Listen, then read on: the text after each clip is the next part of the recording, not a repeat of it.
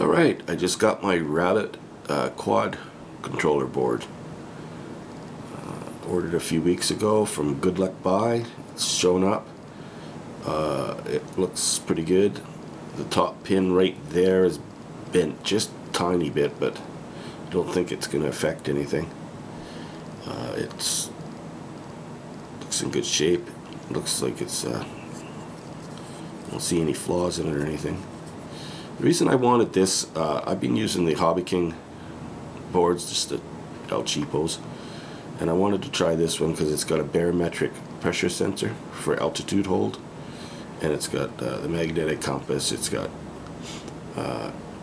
gyros and accelerometers, that kind of stuff.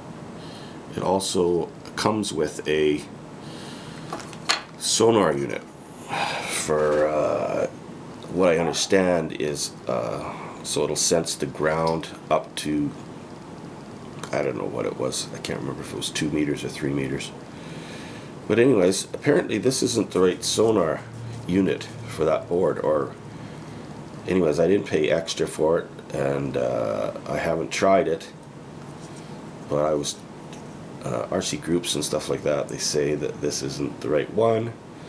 It's supposed to be a blue board with 4 pins. I actually ordered one. They're dirt cheap, so it'll probably be here in a couple of weeks.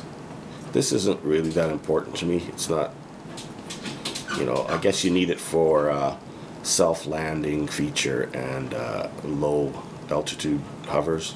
Again, not important to me, but if it's a feature and it's only a few dollars to get a sonar, I might as well get the right one. I didn't order the GPS for it yet. If I like this board and everything works good, and I find out that the GPS is working good for other people, I'll probably order it because it's only another 50 or 60 bucks. So, yeah, so this board was a pretty good deal if it works out. It was just under $90, free shipping from Good Luck Buy. I just want to show you how it's shipped. It's kind of hilarious, actually. It came in this padded envelope, just a plain envelope. It had this wrapped around it.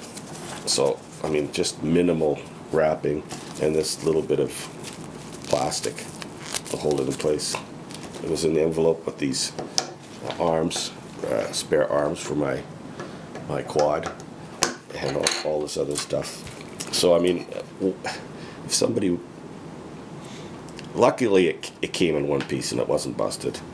I'm hoping it works. I've hooked it up to a computer and it seems to, all my tests seem to be fine so far. So anyways, I'm going to get this installed and I'll let you know how it turns out. The Rabbit control board. That's it.